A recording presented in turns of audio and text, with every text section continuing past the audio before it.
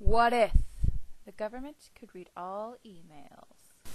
What if the government could monitor all emails?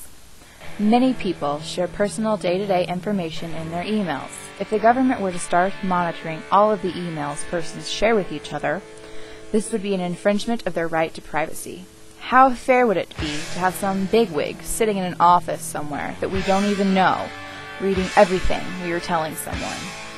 While there could be security reasons as to why the officials would want to monitor emails, it should not apply to all people. If there were a particular case, a person could always be red flagged, and with further incriminating evidence against them, they could perhaps have their emails monitored, but not with having reason for so. People share personal information in emails, even though perhaps that's not the best idea of a place to share these things, but they do. If the government were to come in and read all of this information, it would probably just be a waste of their time.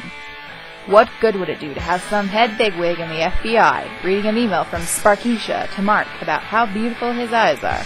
Well, maybe, if the FBI thinks this, maybe they are trying to say, meet me here to blow up this at 9. Right, because Mark's eyes have TNT in them. For the government to monitor all the emails being sent and to be privy to information is an infringement of our rights. Who cares if Sparkeisha thinks Mark has beautiful eyes? That's something the government shouldn't have known through reading Sparkeisha's email. If the government should start monitoring our emails, what else will they monitor, and what will they take away?